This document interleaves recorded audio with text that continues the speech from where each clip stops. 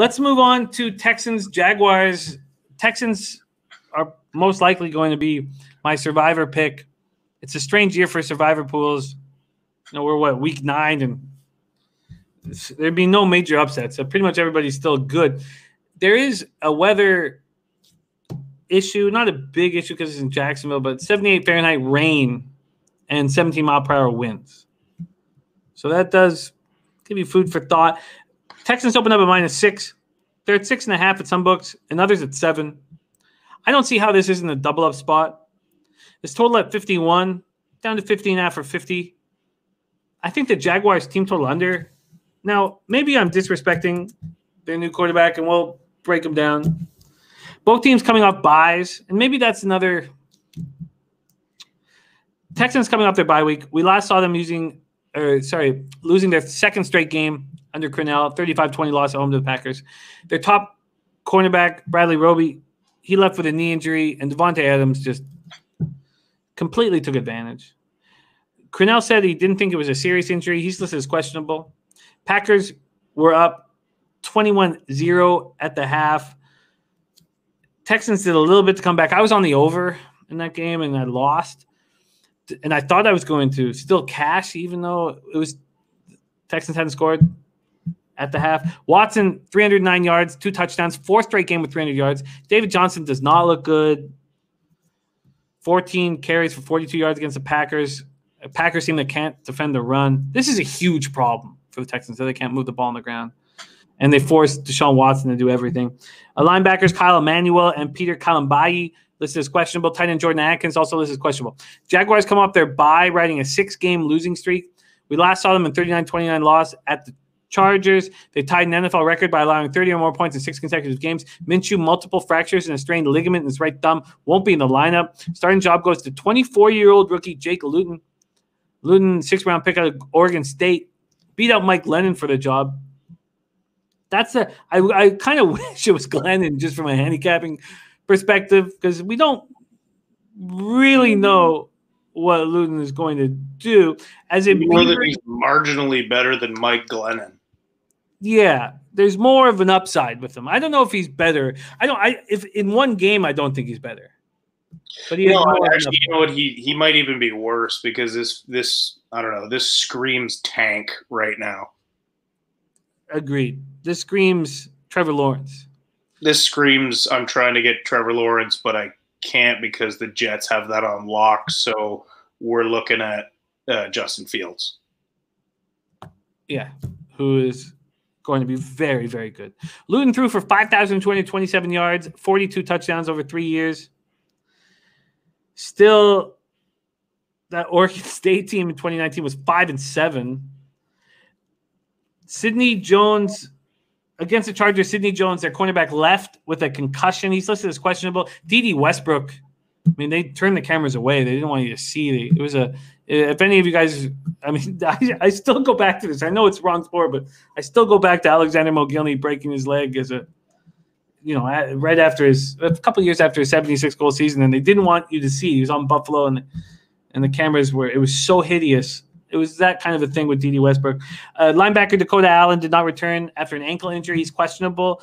Miles Jack, Jared Wilson, A.J. Cann, and Tyler Eifert all listed as questionable. Bebsy, this has Texans written all over it. Yeah, it's a lot of points, and it's a bit of for me, it's a bit of unknown. Obviously, we don't know anything about Luton. I never even fucking heard about this guy before today.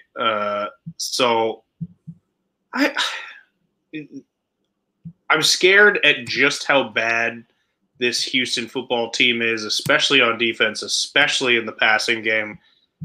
So not that I think that this guy can tear them up. I'm not as excited about it as you.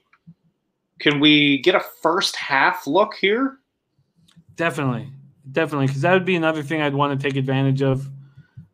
Let's see. This feels like a double-up spot. Now, is this a square double-up spot where I'm going to get hurt? That'd be the only thing I'm concerned of. But I'm not that concerned about it because the Texans have to win this game.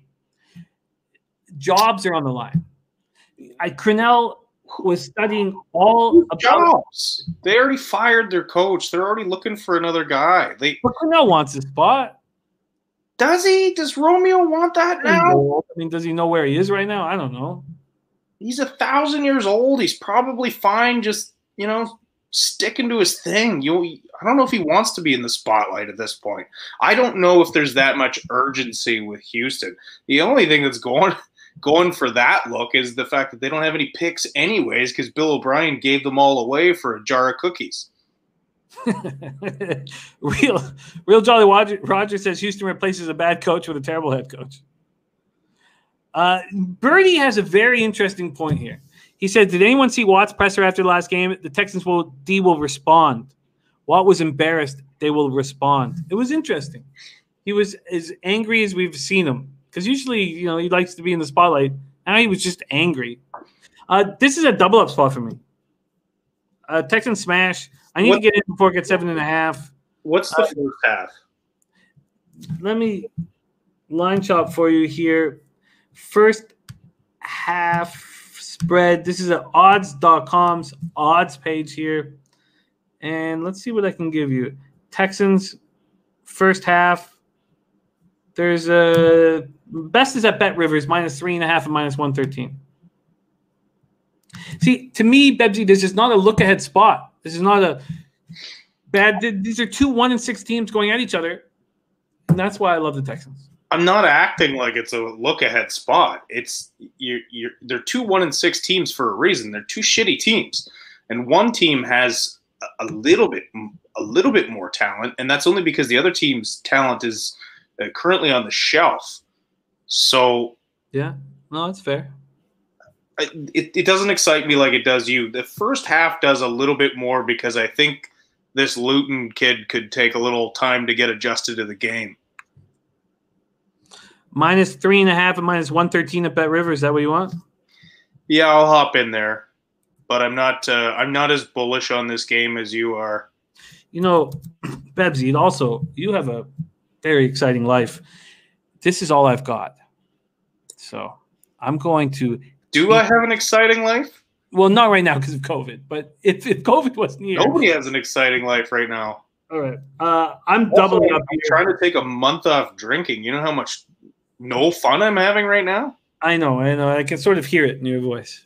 Also, you can probably hear that I've had a drink, so that's probably going to upset you a little more. Hey, got to clean it out. I hear you.